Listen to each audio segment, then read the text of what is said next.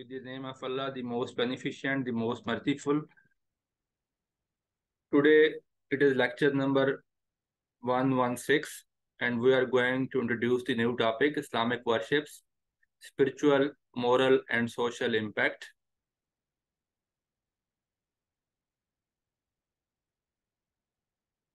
Now, first, regarding this very topic, we will review the syllabus and past papers.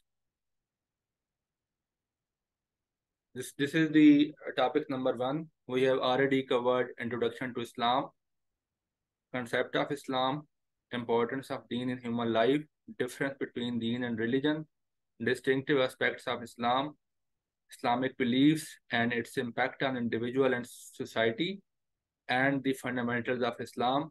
Now, this is the topic which we are going to introduce today, and in the coming around 4 lectures, we will be covering this aspect of syllabus. We are going in a very in a sequential manner, covering all the FPSC outline in a sequence, in a proper sequence and order. Now, this was the question which was asked about this topic. This was about Hajj. This was about Zakat. This was again about Zakat. Who are entitled to receive Zakat according to the Quran, elucidating social impact of Zakat, clarify how can poverty be elevated with its distribution in Islamic society. Now, this was the question about prayer, which was asked in 2016. So basically, we are concerned with 3 kinds of impact. That is spiritual, that is spiritual,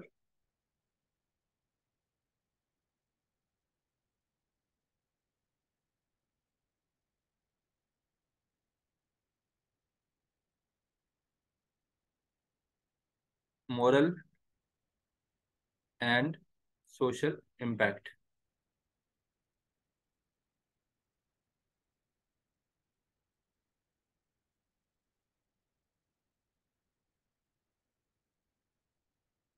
Now, coming to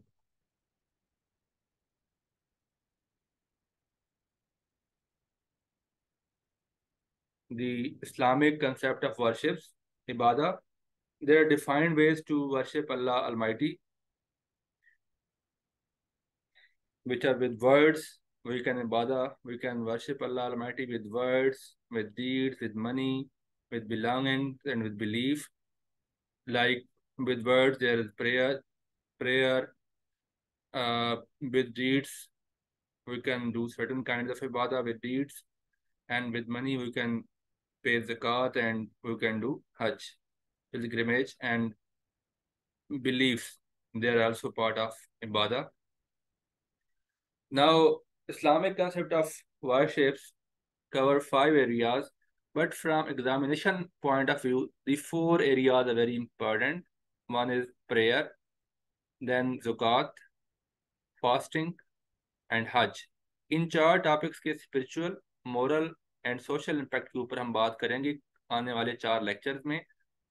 अभी फिलहाल हम generally इसको introduce करा देते हैं topic को, just to make the ground for the coming 4 lectures. Shahada mean there is no God but Allah, and Muhammad, peace be upon him, is the messenger of Allah Almighty. Now, in Surah Al-Baqarah, this is Surah number 2 and verse number 21, Allah says, O humanity, worship your Lord who created you and those before you, so that you may become mindful of him. Now, in Surah Az-Zariyat, it is 51st Surah and it's verse number 56. Allah says that I didn't create jinn and humans except to worship me. Now, Surah Al-Imran, this is 3rd Surah. It's verse number 51, which says that surely Allah is my Lord and your Lord. This is with the words of Prophet. So worship him alone. This is the straight path. Now, in Surah Al-Imran, this is 3rd Surah and verse number 64, Allah says, Say, O Prophet, O people of the book, let us come to common terms that we will worship none but Allah, associate none with Him, nor take one another as lords instead of Allah. But if they turn away, then say, bear witness that we have submitted to Allah alone. And next, Surah An-Nisa. This is 4th Surah, verse number 36. Allah says, worship Allah alone and associate none with Him, and be kind to parents, relatives, orphans, the poor, near and distant neighbors, close friends, needy travelers, and those bonds people. Bonds people mean the person in slavery at that time, and your possession. Surely Allah does not like whoever is arrogant and boastful. Now, there are two sources for the commandments of ibadah. One is Quran and a hadith. एक चीज़ मैं आपको clarify कर दूं कि अगर आपने इस्लाम की सही स्पिरिट को समझना है तो हमारे पास ये दो बेहतरीन सोर्सेज ही अवेलेबल हैं दीन इस्लाम को समझने का और अल्लाह ताला की हिदायत पे अमल करने के लिए हमारे पास दो सोर्सेज हैं, कुरान एंड सुन्ना। और जितने भी मुझे आप सुन रहे हैं, आई वुड रिकमेंड कि आप दीन को अपनी अंडरस्टैंडिंग के साथ समझने की कोशिश करें और खुद ही कुरान पाक और अहदीस का मुताला करें और इनकी ट्रांसलेशन, अरेबिक टेक्स्ट की ट्रांसलेशन अवेलेबल है, उसको खुद देखें। यही दो ऑथेंटिक सोर्सेज हैं और जो बात भी सुने उसको ज़रूर वेरीफाई कर लें। और ये ऑथेंटिक सोर्सेज हैं, यहाँ से ही आपको दीन इस्लाम की सही समझ आएगी। और अगर अगर कहीं बात हो कि क्यों हम इस्लाम की सही स्पिरिट को समझ नहीं पाए, जिसकी वजह यह है कि हम इन दो सोर्सेज से दूर हो गए हैं। हमारे दीन को समझने के जो सोर्सेज हैं, अगर वो इनको अलावा होंगे, कुरान और सुन्ना के अलावा होंगे, कुरान और हदीस के अलावा होंगे, तो फिर हमें सही समझ नहीं आएगी। तो दीन को सही समझने का the right way to understand and to practice Islam is through Quran and सुन्ना एंड अहदीस। सो यहाँ से दो सोर्सेज से इबादत का कंसेप्ट जो है वो सामने आता है।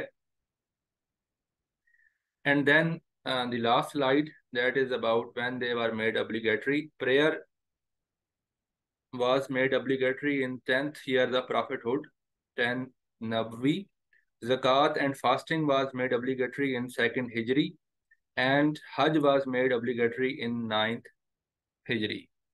So in next lecture, I would be discussing the spiritual, moral and social impact of prayers, salat, और ये हमारा नेक्स्ट लेक्चर होगा।